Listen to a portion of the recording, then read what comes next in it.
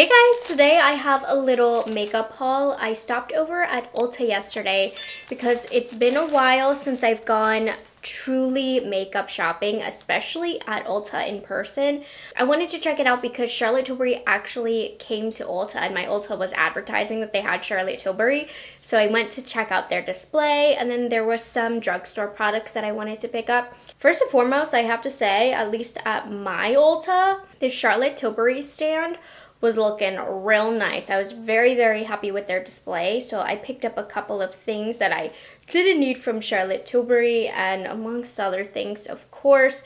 So let's start off with what I got from Charlotte Tilbury. We'll go by high-end brand and then more affordable brands, kind of in the nature of the setup of the store. So from Charlotte Tilbury, I picked up a new lip cheat that I didn't have. I think I've had this in the past. I must have ran out of it or lost it in a purse. That's a pretty common occurrence of mine. I picked up Hot Gossip, and I feel like in the advertisements and the photo of the color, this looks like it's going to not be a wearable color, but it actually is quite wearable. If you're new to my channel, Charlotte Tilbury has probably my all-time favorite lip liner formula, tied with one or two other formulas here.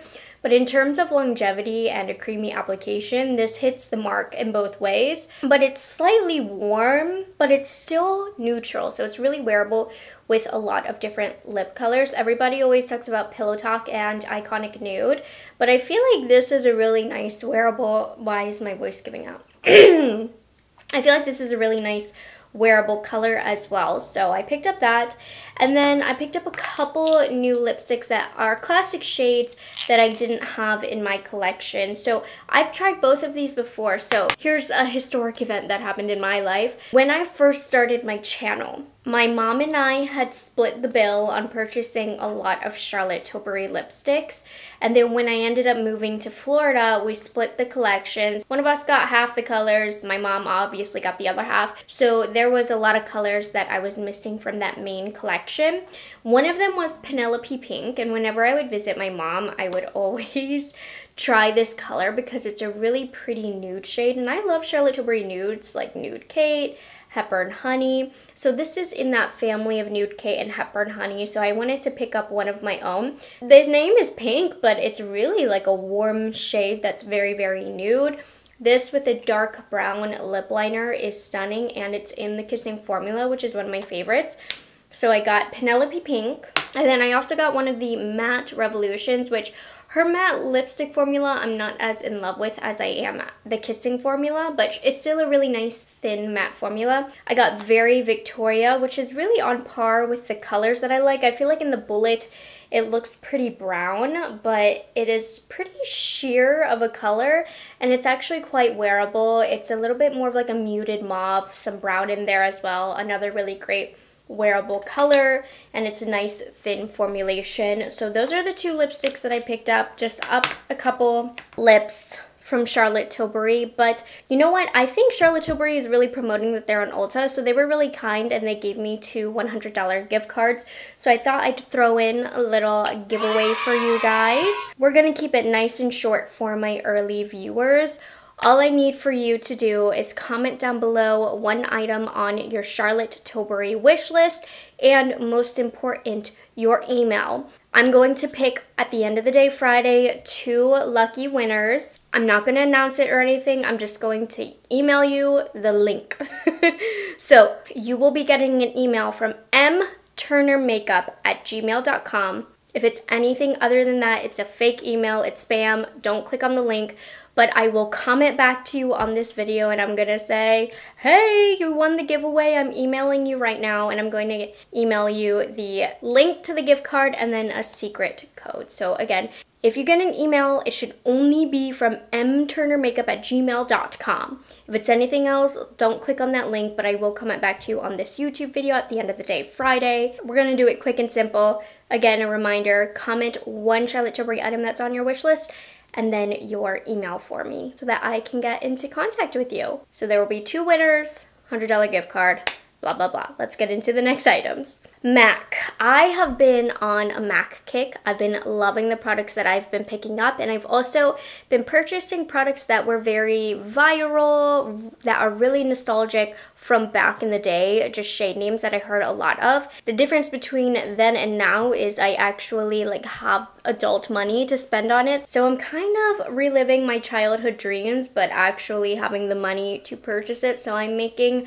12-year-old Morgan very, very happy with these MAC purchases. But I've been eyeing these mineralized blushes from MAC. They look beautiful, and this is the shade Warm Soul, which if I'm not mistaken was a very, very popular shade. It has a little bit of a sheen to it, but nothing that is unflattering to the face. And it's just this nice warm pinky shade, a little bit coral, a little bit orange. It's neutral in a way, and it can go with kind of whatever makeup look that you're wearing. I have it on today and I think it's so beautiful. It's going to be a gorgeous color in the summer. It has a little bit of a gold shift in there that's really, really subtle. So if you're looking for a good wearable blush for this summer, I'm really liking this. It was easy to apply. It blended on really beautifully, and it makes me want more shades of this formula because of the way that it applied. So shout out to MAC for this one. And then I'm also revamping my lip liner collection from them, which is very far and few between. I got a couple shades that I know a lot of people have, so I like to have the popular products because the chances are higher that you guys will be able to replicate looks. So I got the lip pencil in Stripped Down. Now this one is a little bit more of a neutral brown. It's what I have around the edges of my lips. And then I also got Soar. This is one that I've never had before, and it is like a pinky shade. It's really beautiful. It adds definition to the lips, a little bit of a pop while still being wearable. And I really am liking the MAC lip liner formulas. It's a classic formula. It's drier, which I like because I feel like I have more precision when applying it and you can sharpen it. But it also does set down and have good longevity. I would say Charlotte Tilbury probably has longer longevity than the MAC, but the MAC is drier, so I think application is a little bit more precise. No, I mean, I've been enjoying my MAC lip liner, so I was excited to pick both of these up. The MAC counter is going to see a lot of me because I'm like in love with all of the products that I've been purchasing from them recently. Who would have known? But 12-year-old Morgan, I have made very, very happy. The next item that I picked up is from Tarte. I have been dying to try this formula, so finally I was able to get my hands on the Maracuja Juicy Lip Plump in the shimmer finish. So I have a few couple finishes of this style of lipstick. They've really hammered it down that they are going to play off the success of this and come out with every single finish. I think they recently came out with like a lip vinyl finish, which is supposed to be super high shine. I saw it in Sephora yesterday. I didn't pick one up. I'm kind of regretting it. But I've had my eye on the shimmer one. So I picked up the shade Rose Shimmer Glass. It's giving a little metallic on the lips, which I actually think is really pretty when done right with the correct lip liner underneath.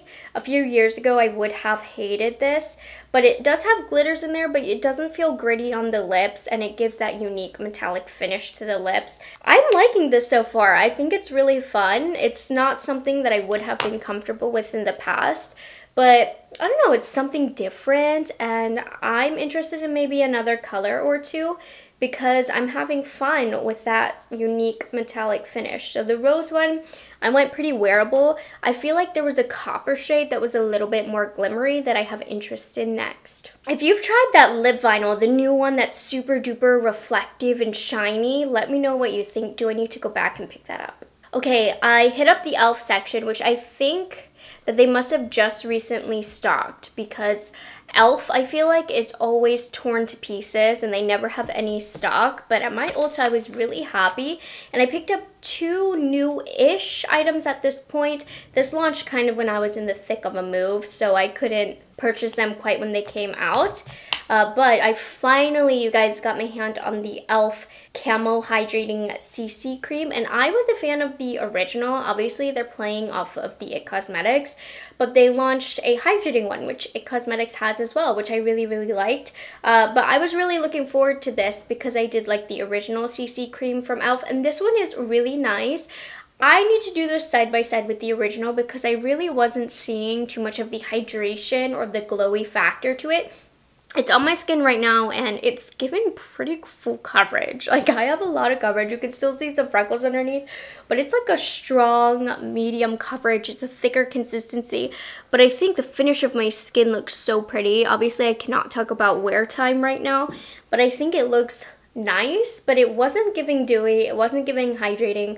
I'm gonna have to do a side by side. I picked up the shade Light 210N, by the way, and this was a little hard to work out. I had to take a lot of time with blending.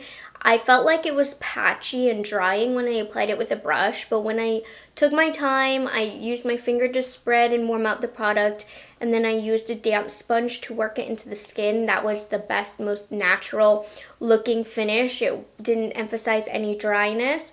So you get what you pay for in terms of it's not going to blend itself out like the Louboutin foundation did, but that was like 10 times the price. So it took a little bit of elbow grease and a little bit of experimentation to get the finish and application that I liked. But now that it's all said and done and on my face, I mean, my makeup looks really nice. It looks a little drier on some parts, so I'm thinking I could have hydrated my skin a little bit better for this product in preparation for it, but I didn't know that was going to be necessary considering it is a hydrating CC cream. I just don't think it's as hydrating as you might think it is. But I'm going to have to play with this some more. Obviously, this is the first time that I'm messing with it. As always, make sure you guys subscribe to my channel because I do have a series on my channel called Speed Reviews where every single item from today's haul is going in my Speed Reviews drawer, and it's not going into my main collection until I feature it again and use it multiple times in a Speed Reviews video. So after wearing this and doing all of the experimentations with this, I will give you a final update, but so far it looks really pretty, but it was a little bit of work to get there. The other item, I don't even know when they launched this, but they launched this tiny cute little e.l.f. Squeeze Me lip balm. It looks like it's playing off the Laneige since e.l.f. fancies themselves a dupe brand now. But it felt really nice. I got mine in the shade or flavor Strawberry. It has a nice strawberry scent, and this is a good little item to keep in your purse. I'm thinking like this versus the Laneige. It's a little bit better to have this because I feel like I always lose items in my purse. This one hurts less to lose, but it felt like it had good longevity. It was nice and hydrating, but I can't speak on it because I haven't worn it more than once. But it's nice and tiny and cute, and I'm liking it so far, and everybody seems to be loving these glossy, thick lip balms that sit on the lips, and e.l.f. of course tried their hand at it. NYX has really made a comeback. I'm so happy for them because back in the day, NYX was really popular and I do feel like they died out, but TikTok was definitely the resurgence of NYX. So they had a couple products that I've been wanting to try. The first one, I've seen so many people cover up their blemishes with the NYX Pro Fix stick. Now this is like a correcting stick. They have quite the range, a lot of correcting colors. The colors I thought were a bit weird. I ended up with the shade 05 Vanilla, which is more yellowy. It's definitely brightening on my under eyes. I do appreciate a good color corrector nowadays. I notice my eyes are getting blue here as I get a little bit older, as I get closer to my 30s. The formula itself is pretty thick. I tried blending it with my fingers and I felt like it was emphasizing dryness. I got the best application with this when I used my Haus Labs concealer brush over top and then spread it out that way, and it definitely brightened, it corrected. For the sake of this video, I didn't put any like skin tone color concealer over top. I wanted you guys to see it. Now what I will say is it does look pretty dry on the inner parts of my eye. I definitely, before I use this on the under eyes, will have to make sure I hydrate underneath with an eye cream. But I think what most people have been using it more so is blemish coverage, which I feel like this is going to be a great spot concealer because it does have some nice coverage. And with the color correcting, it's going to act really well on covering like the redness. Humble brag, I don't have a zit right now, so I couldn't test it in that way. That's why I did it on the under eyes. But I don't know that this is going to become my new under eye color corrector. It's a little bit dry and thick for me. But I mean, I can wait until my next zit, but I can't wait to use this if and when. definitely when I get my next it. So this is definitely still on the table for discussion because I didn't get to use it to its full capabilities today, but it did a nice job covering and color correcting, but it's a bit dry and thick. Now I also tried one of these Duck Plump lips. I got mine in the shade Nude Swings.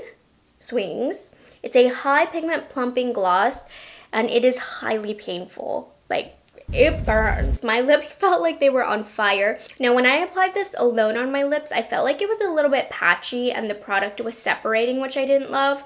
The application on this was better when I had a lip liner and a lipstick underneath to kind of keep everything even looking, and then I put this over top. So I do have it over top of Stripped Down lip liner from MAC, and then Very Victoria lipstick from Charlotte Tilbury, and then I have this on top. So that's the prettiest application, but I don't love it on its own because it seems to separate and doesn't really give even coverage. But she burns. If you like the feeling of a burning lip gloss, I think you might like this one. And it feels pretty good on my lips now that it's been setting down.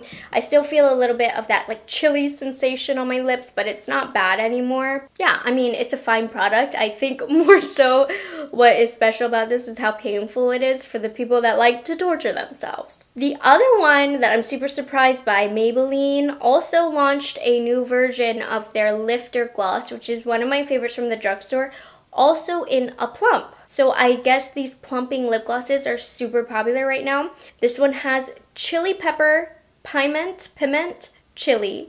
It's supposed to give you a super plump lip. I got mine in the shade Mauve Bite, which is a really pretty color. Now the problem is I swatched this after I swatched the Duck Plump, and the Duck Plump definitely is more painful than the Maybelline, so I can't really tell you how painful this is because my lips were still suffering from the Duck Plump, so I'm going to have to keep you updated. But overall, this is a great pickup of a gloss in general, just the Lifter formulation from the drugstore. I think they have the best colors. This color is really pretty. So I can't speak too much on the plumping capabilities, which is kind of the whole point of this gloss, but I'm going to keep you updated. But I'm excited to see. I like a plumping gloss. I don't necessarily know that they actually plump my lips, but it definitely tricks my brain with the burning sensation, and I quite like the burning sensation. The last product that I picked up from Ulta was a re-up. I've gone through probably 20 of these in my lifetime. This is one of my favorite curl creams. I always come back to this one, mostly because not only is it affordable, but it works just as good as my expensive ones that I still like. But this one is like, if I run out of my curl cream, I always go back to this one because it doesn't break the bank. Not Your Mother's Defining Curl Talk Cream. It's just my favorite for my waves. So whenever I get out of the shower, this is what I use 99% of the time. And they have a lot of amazing curly hair, wavy hair products. If you do have textured hair, I definitely recommend this brand. I mean, they're super affordable and they tend to work just as well as when I've tried to branch off for more expensive items to see if I was missing anything. With Not Your Mother's, I really don't feel that way. There we have it, you guys. That is everything that I picked up on my most recent Ulta trip. When I lived in Miami, I didn't really go to Ulta that often because it was a pain in the butt to get there. Maybe the new suburban life I have will lead me to Ulta a lot more. Anyways, make sure you guys don't forget to enter my giveaway. There will be 2 winners to win a $100 gift card to Ulta. Just send through your email and a product that you have on your wish list from Charlotte Tilbury, and at my earliest convenience, I will email the winners. So make sure you like this video and subscribe to my channel, and I will see you guys very, very soon in my next video. Have a good one.